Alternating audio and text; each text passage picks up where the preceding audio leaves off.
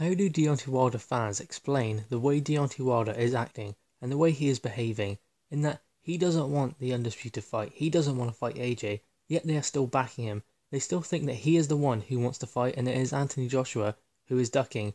Anthony Joshua is the one who's making offers. He's made him 5 offers previously that have gone unnoticed and unanswered. And now he has been made a $100 million offer. Deontay Wilder continues to turn down these offers and refuses to have any contact with Eddie Hearn, Anthony Joshua, or many of his team. He'll talk to some officials at DAZN, but still, it looks like he's going to turn that down now. So what is the problem? Why do Wilder fans think that Anthony Joshua is ducking Deontay Wilder, when it is Deontay Wilder who is refusing all contact with certain members of Anthony Joshua's team? Anthony Joshua and his team and Eddie Hearn want to work with Deontay Wilder. They're happy to work with Shelly Finkel if he will talk to them. But he won't. He just won't.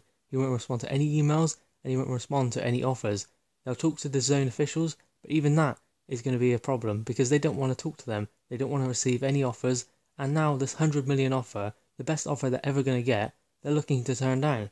So why do Wilder fans still back him and think that he is the one who wants this fight when he continues to dodge all of the best fights? He won't get in there with anyone of note. He doesn't want it. He doesn't want to fight the best out there. He knows he'll get found out at the top level. He knew that against Fury.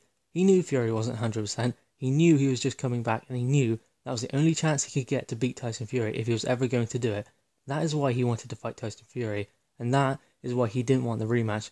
Yes, Tyson Fury pulled out. At no point did Deontay Wilder want that rematch. There was never a point that Deontay Wilder wanted to get back in there with Fury because he knew the outcome. He knew what would happen. He knew that his equalizer couldn't work against Tyson Fury because Tyson Fury got up.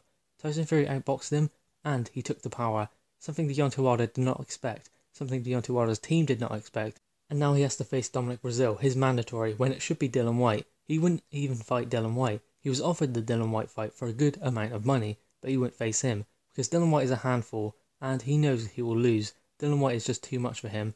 Dillian Whyte's too much for him, Tyson Fury is too much for him, and Anthony Joshua is way too much for him. He's even called out Tony Bellew when Tony Bellew was retired. He just uses other people's name to build his own brand, build his name, get more money for the fights that he is in, against limited opponents, and he refuses to fight the top guns. Yet his fans say he is the best in the division. It is Anthony Joshua who doesn't want to fight him, and Deontay Wilder will knock him out. Well, no, he won't, because he won't get in there with him. If he would get in there with Anthony Joshua, then maybe we would know. But still, he won't even come over to the UK. So I don't know where they're getting that from, because we will never know who will win that fight, because Deontay Wilder will not get in there with Anthony Joshua. He just won't. He's never going to get in there with Anthony Joshua. If he's not going to do it now, then he won't do it at all. If he's not going to do it for 100 million or 80 million for 2 fights, then he's not going to do it at all. It's not going to happen. It just won't. If I'm honest, I think Deontay Wilder will probably fight Dominic Breazeale, maybe cherry pick a few more, and then retire. I don't think he will ever get in there with Anthony Joshua. I just think he wants to cherry pick his way through the rest of the division, and when he has fought all of the journeymen, he will probably retire. I don't see him ever getting in there with a tough challenge again, because he knows what happens when he does.